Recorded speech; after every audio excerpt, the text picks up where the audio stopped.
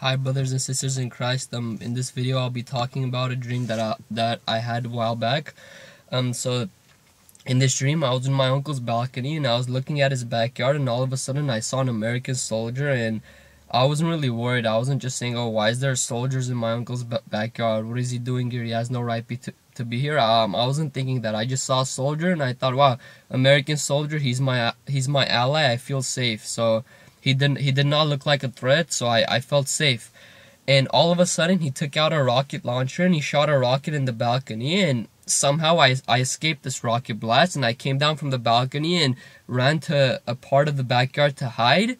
Next moment I saw Russian soldiers also invading the balcony, and I thought the Russian soldiers were our enemies, but I hid behind the Russian soldiers. So I was hiding from the American soldier who was shooting me behind the balcony. I was hiding behind the Russian soldier who was shooting at the American soldier.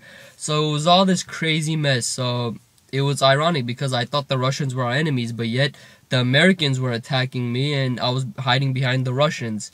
So yeah, like I said, the Russians also invaded my uncle's backyard, and I looked around the backyard and I also saw a Muslim terrorist who probably was ISIS. They set up like this big tent. It was like this huge tent they set up in the backyard, and they were kind of getting their weapons ready, and they were preparing for something. Probably they were preparing to also attack the Americans.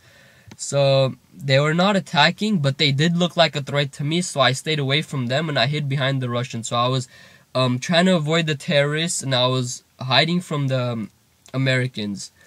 And I was not really hiding from the terrorists, I was just avoiding them. They could see me, I could see them, but I was just avoiding them because they did look like a threat.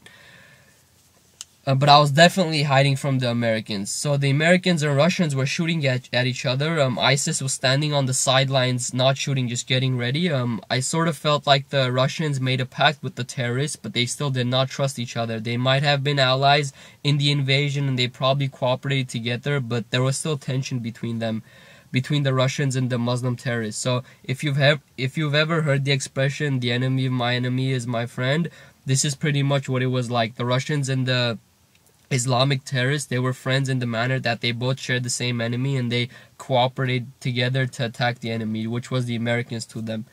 So this was my dream. I believe through this dream the Holy Spirit is telling me that there will be American troops invading our backyards, our homes. There will be Russian troops invading America, and there will probably be a thing, Muslim terrorists invading America. So there will definitely be foreign troops on invading American soil, and American soldiers that we trusted so much might actually turn out to be also our enemies, because they'll be invading our homes, maybe to confiscate guns, maybe to do whatever nasty business the government assigns the American soldiers to do.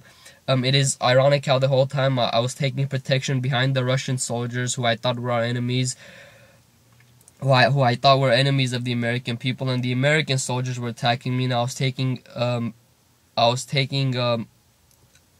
hiding from the enemy behind Russian soldiers. And also in the dream, the terrorists were getting ready to attack, like I said, and who knows, the Russians and ISIS might have planned the joint invasion of America, and this could very likely happen. Other people have had dreams and visions about this similar topic, and also, who knows, the American government might be on it too to set up an attack. So the Russians and the Muslims, they attack America, Americans attack it back. This is all a big mess, this is all a big game, and this is the dream I wanted to share. Also in the description box of this message, in the description box of this video, I have a message. Please spread that message. It talks about the end time, since we're living in the last of the last days. It talks about the tribulations. It talks about the second coming of Jesus. So please spread that message to whoever has not been warned yet. Everybody deserves to be warned, and I don't want to see anybody be caught off guard by the rapture. I don't want to see them get left behind and hit themselves on the head on why they did not repent of their sins, so they could have hopefully be saved. So please spread that message. If you're going to post it on your Facebook, if you're going to print it out, give it to someone, do anything you can in your power. And also, God bless you. Thanks for listening. All glory to God, because all glory belongs to Him.